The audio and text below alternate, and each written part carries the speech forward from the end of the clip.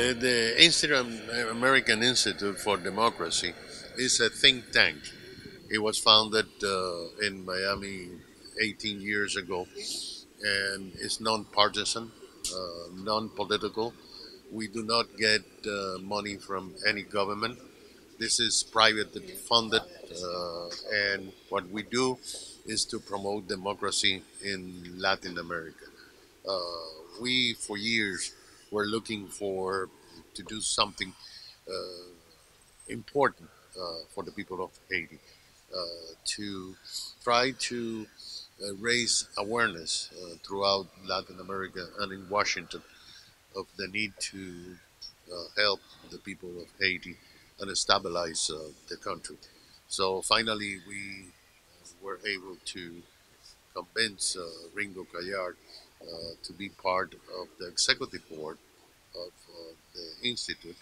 Everybody here is a volunteer. We do not get salaries. We just have a staff here and in Latin America, and we use mainly the mainstream media and the social media to disseminate our message. We're a partner with Infobae, which is the most read s- uh, digital paper in the world, based in Latin America in Spanish, and with Diario Las Americas too.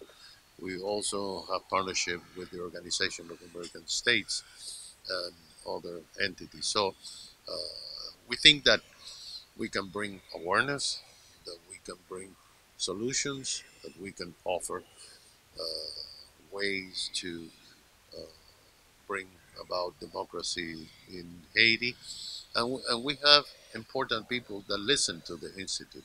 And this is what we do because we believe that words are important. And what does that mean to you today to be part, to be integrated in this organization?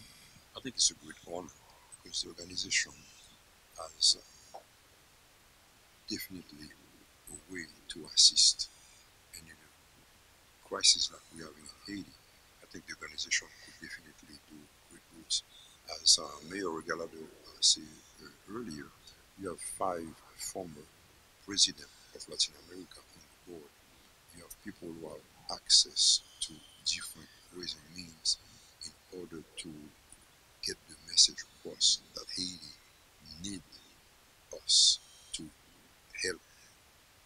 You have 14 million people living in Haiti, and the 14 million people cannot just disappear, and they cannot keep on living in the condition that they are living.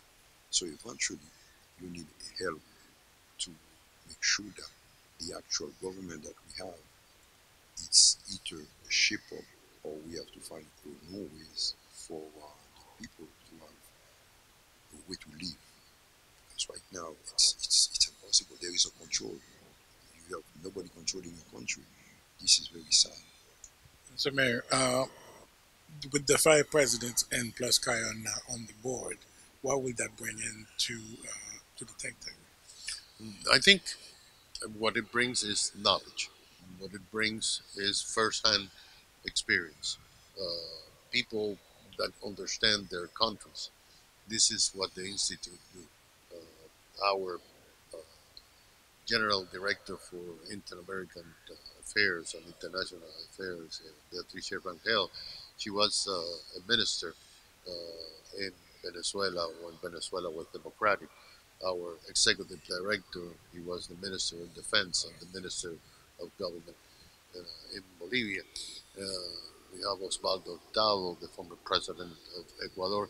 These people bring knowledge and they bring respect.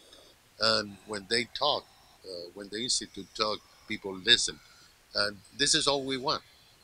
We want people to listen. We want open doors. At least let us tell you, governments, democratic governments, of course, what do we believe is the right path for Haiti. And this is what we're going to do. 2024 is the year of several task forces created by the Institute, and Haiti is one of the most important. So, how would you advise about Haiti? Because you are Haitian, so you kind of know a little bit more about it. How would you advise the board? We're going to make sure that we are in communication with the people who are suffering in Haiti, because they're the one more than any other ones knows what needs to be done in Haiti. If you listen to the governor, if you vote for the governor of Haiti, which doesn't exist, nothing will accomplish.